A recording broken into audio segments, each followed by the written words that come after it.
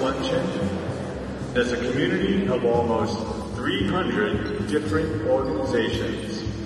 We are pleased today to have the opportunity to recognize and celebrate the excellent work done by our colleagues around the world. I am proud to announce the winners of Inside NGO's first annual Operational Excellence Awards. From the get-go, Jeremiah showed his remarkable blend of talents, an ability to work with a wide range of legal issues in a wide range of geographies and legal systems. He very quickly gained the confidence of the people he works with, from executives to outside professionals to staff at all levels. He sees problems as opportunities, and he has a truly remarkable work ethic, integrity, and judgment. Basically, I'm tremendously humbled and honored to have the opportunity to work with the teams of folks who worked on those issues and continue to work on those issues and have patience with my learning curve. So really what I'd like to do is just, if I could, share that award with every one of those peers here. There are a lot of you here, peers at Mercy Corps, who really have made it possible for me to even survive the first 2 years at NINGO. PCI, like all of our organizations, are very much mission-driven, but I think that we lacked a business balance, if you will. And George brought that to the organization. He brought a breadth and a depth of business experience to PCI that wasn't there, and started a process that continues today of introducing systems and processes and procedures. We have come a long ways in 10 years from where we were, and it's been teamwork, and I'd like to recognize that teamwork. And that teamwork starts right here with Inside NGO, because I did not know about indirect costs. I did not know about regulations and a multitude of other things. But by coming to the annual meeting and attending trainings that Inside NGO provides, I was able to quickly learn what I needed to do. So thank you very much, Inside NGO, for being there for organizations like PCI who needed someone to come and bring a different perspective. It's really more than just what Chuck has done, it's how he does it. Chuck is very tough. Most of his colleagues will tell you that he's tough, but he's also very empathetic. And he's developed a balance that very few senior HR people can manage in terms of being tough and empathetic at the same time. I want to thank everybody who was involved with the selection and review of this, and very appreciative for not only recognizing what I do, but what all of us do. That's paramount importance what we all do and what we contribute to in the world. Many of us in this community are challenged every day to manage with very limited resources, and that under those circumstances, staying positive and solutions-oriented can be a struggle.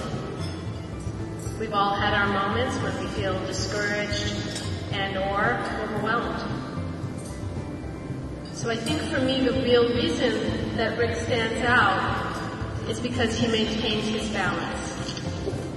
He shares his knowledge, he keeps his colleagues connected, both literally through our IS systems and figuratively, and he's a genuinely caring human being. For me, if it takes a room full of servers,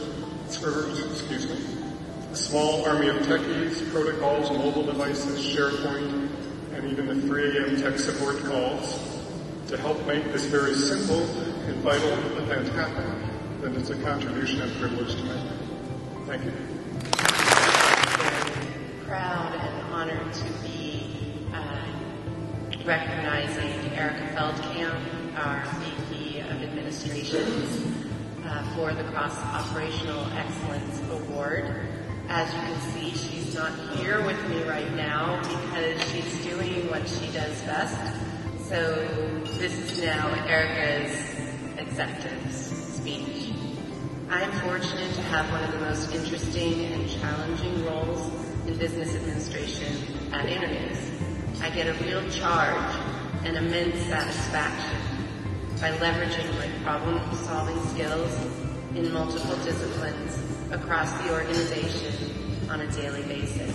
But this year we're giving a Service to the Community Award to a member who's played a leadership role in Inside NGO and the NGO operations community from the very beginning and continues to lead the community today. Their staff are active and lead in every functional operation area.